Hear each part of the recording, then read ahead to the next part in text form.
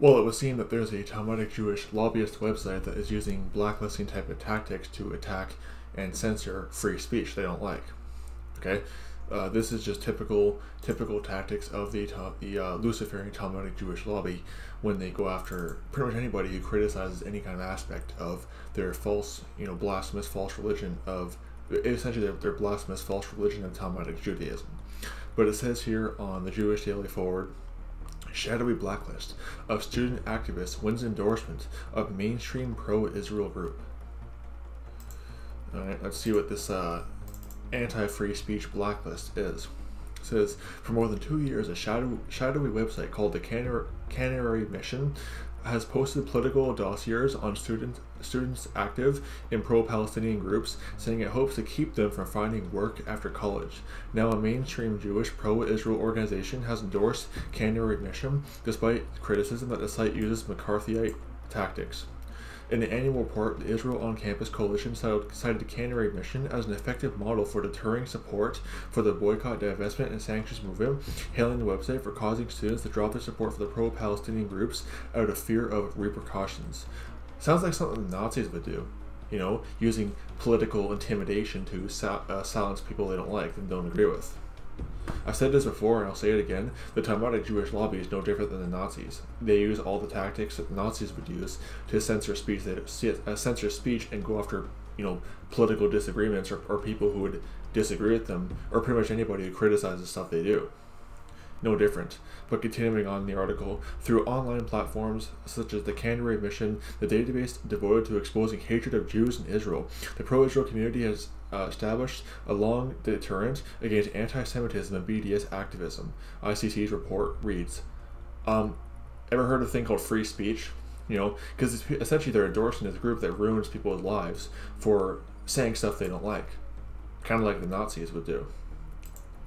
But of course, I'm now some kind of hate preacher for saying that they basically are using Nazi tactics to attack speech they don't like. It says here in the article, ICC sits at the center of the organized Jewish community's pro-Israel apparatus. Its board includes leaders of Hillel International and top Jewish foundations.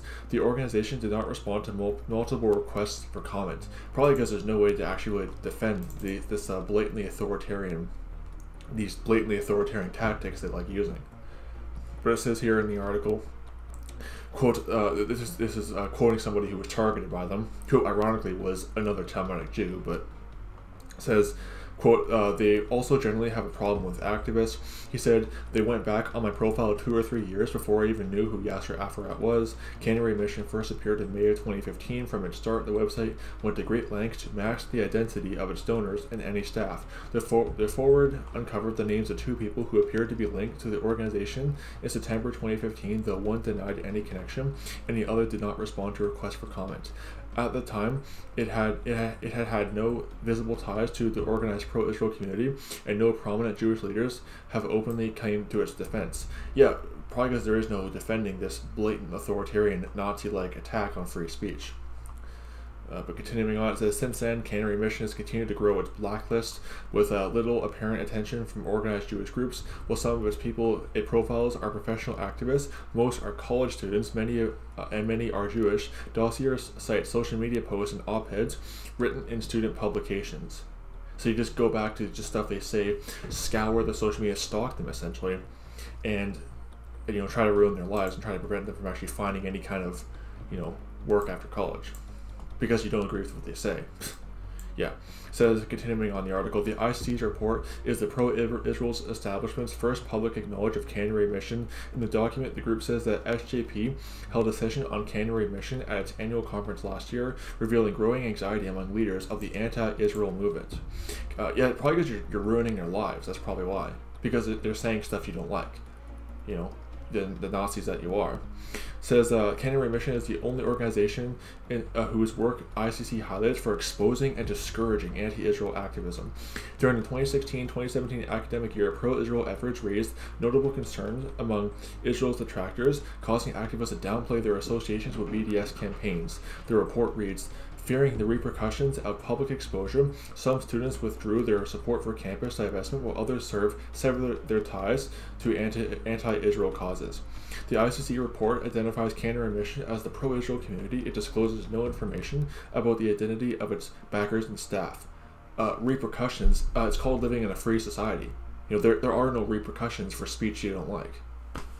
Unless you're some kind of Nazi, which is apparently what these guys are. They're using Nazi tactics to censor those they would slander as Nazis. That's kind of the ironic thing about that. But, repercussions. It's called free speech. If you don't like it, then go to Israel.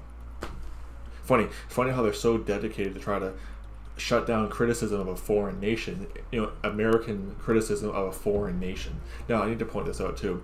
When I say I support Israel, I support the racial Israel, okay, not this blasphemous false religion of Judaism, but racial, who actually can trace back to Abraham their right to be physically in that land. That's pretty much it. My support does not go beyond that. I don't support the government, and I certainly don't support their false religion, or I don't support their false religion, the lobby of this false religion, using these blatantly Nazi tactics to try to attack free speech. So I wanted to just point that out, but repercussions. It's no different than when a Muslim would talk about repercussions for blaspheming their false prophet Muhammad. It's a bunch of garbage, but hey, they've always been enemies of free speech, and they continue to prove that via stuff like this. So anyway, may the grace of our Lord Jesus Christ be with all the brethren. Goodbye.